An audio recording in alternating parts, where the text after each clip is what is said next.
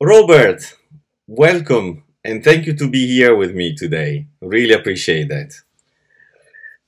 I am an admirer of your books. I've been reading your books since years, and having you here for this conversation is a true honor. One of the things that I learned during our conversation in preparation to this interview, Robert, is that you're not just an author and a passionate writer, but you are busy in the digital world as well. You do podcasts, you do online presentations, and we will discuss about this later on in the meeting. But what I would like to do at the beginning of this conversation with you is digging into one of the aspects of your youth when you grew up. In fact, during one of our first conversations, you told me of being a dyslexic. However, you didn't discover this until you were a 33 years old man.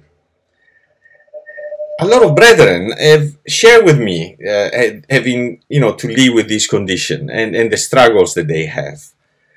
Can I ask you, if you look back in time, how did being a dyslexic impact the way of your learning, and how that leads you to become a world recognized writer? Well, I didn't have a problem with dyslexia when I was a child because I didn't know it existed and nobody had invented it. So I was just a bit thick. So I could live with that quite easily. And the issue I had was that reading was enormously difficult. Every time I was shown a word, it looks like a shape to me.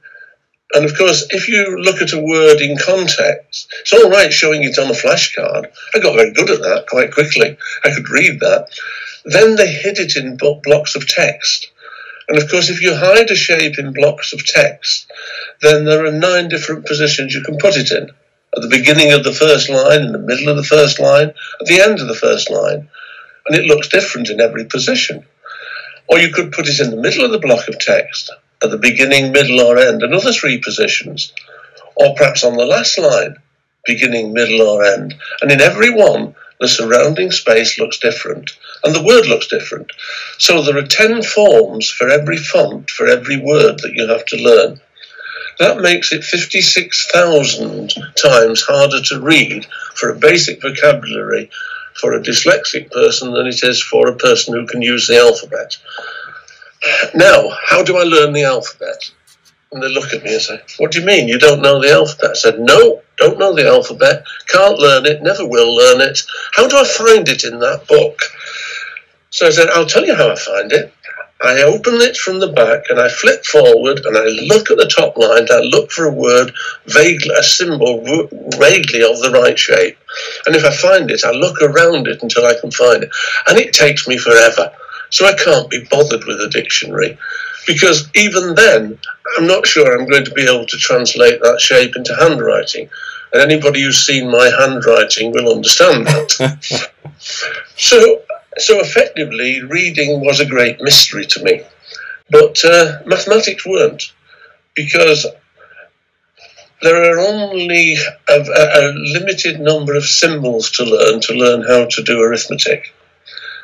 There are, in fact, 9 of them. And those are very easy to manipulate. So you can see the shapes, you can see how they work, you can see how they merge together. So I very quickly learned to calculate. So I could do my timetables, I could do my numbers. That was simple. Having miserably failed the 11 plus, I did actually meet a very inspirational teacher, a guy called John Roberts. And one of the things that had dawned on me was that symbols can be used to learn things. Because my father wanted to be a pianist and he'd never had the opportunity to study it greatly, and he had a piano. And so he started taking me for music lessons at the age of about 6. And so every Saturday morning, I used to be taken down to this great big house on Lower Broughton Road and sit in front of the grand piano of Mr. David Rudowski, who taught me to play music. And at first it didn't make a lot of sense. But slowly but surely, I started to learn that if I looked at the symbols, I could translate them into movements of my hand on the keyboard. And I could soon learn that I could create music that way. He was a good teacher. And I started to automatically look at the symbols. Now, the symbols of music are much easier to read than the symbols of words because they're on staves. And you can look at the position on the stave and see the chord and see the key and so on. And you can easily change this into hand movements. And then we progressed from learning popular songs which had words. Gosh, if you put them on a stave, they're much easier to read. And so I started to look at those and thought, that's interesting. Is there a word piano anywhere? Well, there wasn't such a word piano, but there was a typewriter. And my cousin Joan had learned how to touch type. So she got hold of a second-hand typewriter for me and started to teach me to touch type. So I learned how to touch type I started to learn at the age of about 10. And by the time I was 12, I was a competent touch typer. Don't look at the keyboard, so it can cause disasters if I haven't put my fingers in the right place, because I type everything misplaced, however, where I put my hands. But there are little knobs on the keyboard where you can feel where you got in the right place. Instead of typing the shapes onto a keyboard and learning the word shapes there, I can make these separate symbols and lump them together to form word shapes. So I decided to teach myself Italic. I don't think I can spell, because I can't. The way I actually have to do it is I visualize the key on the keyboard. I look at the key as I press it in my... I've got eidetic memory, by the way. I can remember everything. My problem is not remembering, it's trying to forget. And so I could look at I could press a key on the keyboard, look at it on the screen, and then look up the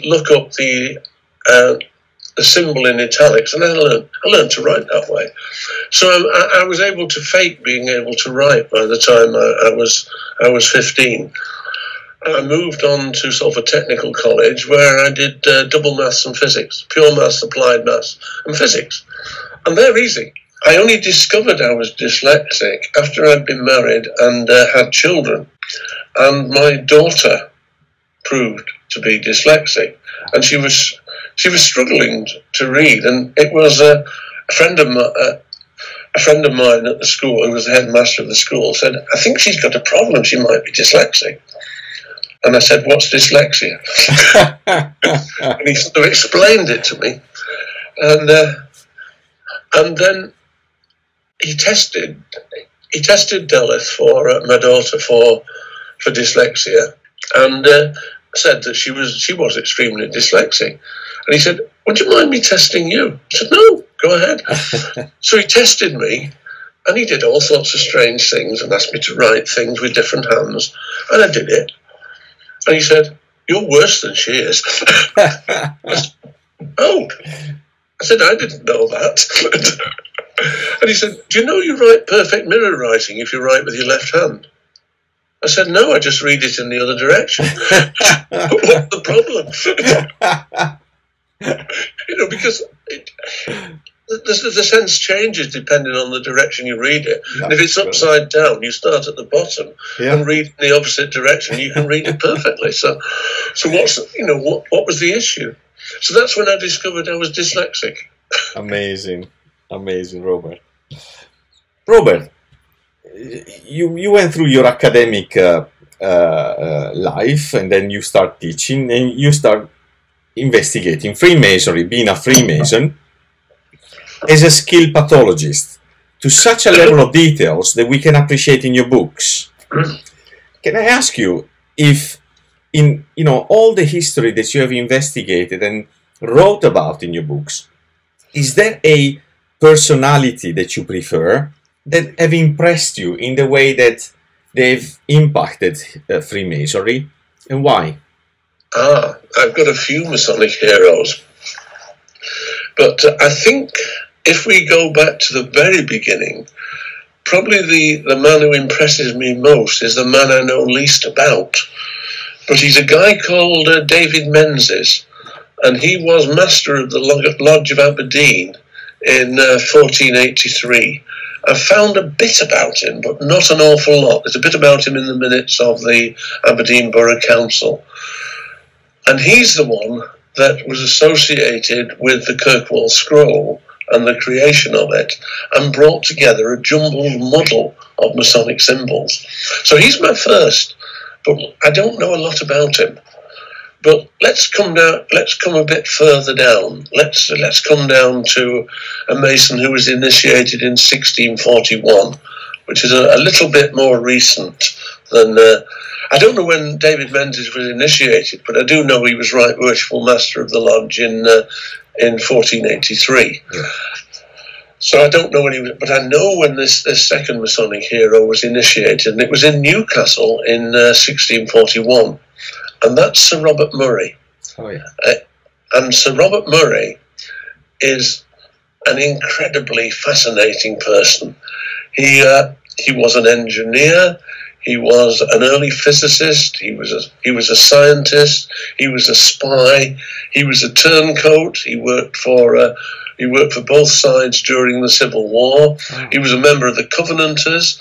He was responsible for the fortifications for the Covenanters' army when they invaded Newcastle, which was why he ended up being initiated by John Milne and General Hamilton on a travelling warrant from the Lodge of Edinburgh, which is still extant in Great George Street. And he took as his Masonic sign, his Masonic mark, because in those days, of course, you did the sequence properly. You did the mark before you did the third degree. He took as his Masonic mark the 5-pointed star. Now, I was impressed with that, because the 5-pointed star, of course, it devolves from what the pattern you get if you map the rising and setting points over an 8-year cycle of the planet Venus on the horizon, and you plot that on a circle, and you get a 5-pointed star. Now, I think that's a beautiful symmetry between the bright morning star and the 5-pointed star. So he founded the Royal Society, and he was a Mason in the Lodge of Edinburgh. You can find out more about him, because you can find out from the minutes of the lodge when he'd attended things, and I know when he turned up for other people's initiations, and I got to know quite. I actually wanted to write a biography of him, and I couldn't persuade any publisher to take it. So I decided I'd write a history of the Royal Society instead, and disguise the history of Robert Murray in it. And it's called The Invisible College, or the American edition is Freemasonry and the Birth of Modern Science. Right. And it's really a biography of my Masonic hero, Robert Murray, although I put other people in that he interacted with. He was involved in all sorts of oddball escapades. He got arrested and imprisoned, and was actually ransomed out of prison by Cardinal Richelieu and sent as an agent over to subvert Charles I.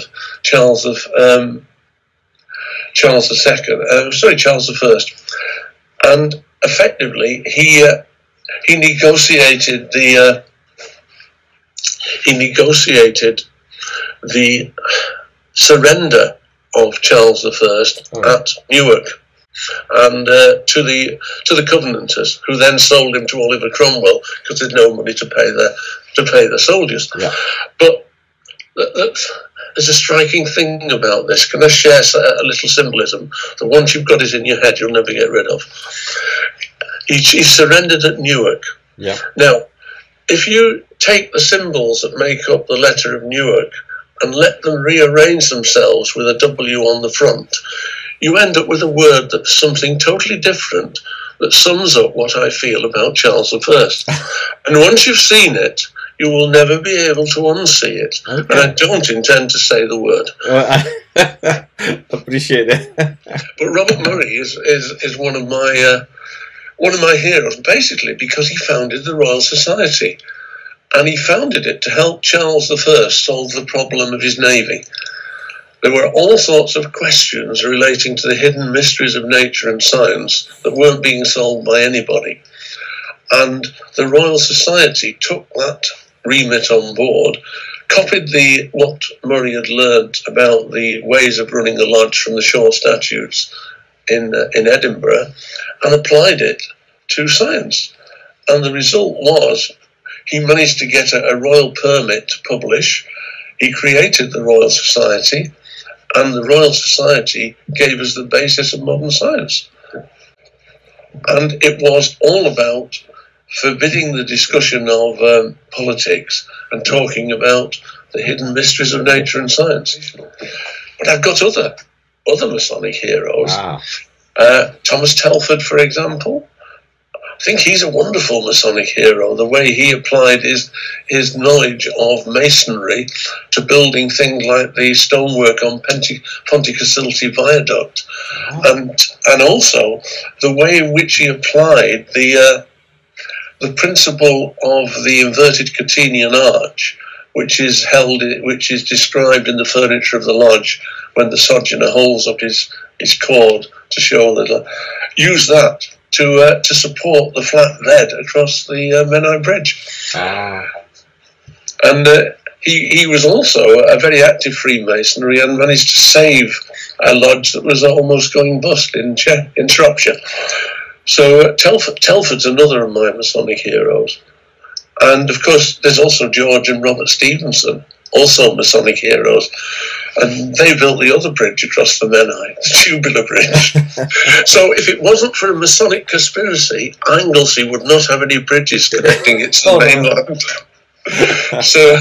So we are a conspiring organisation, and we do things.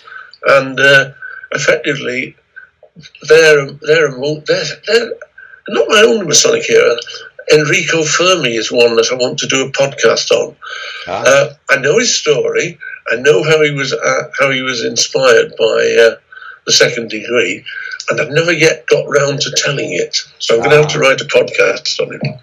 And now that you mention this, I mean, you are publishing a series of podcasts about each one of your heroes as well. Yes, there's quite a few in there. And so there's a whole raft of them. Some of them are more favourites than others.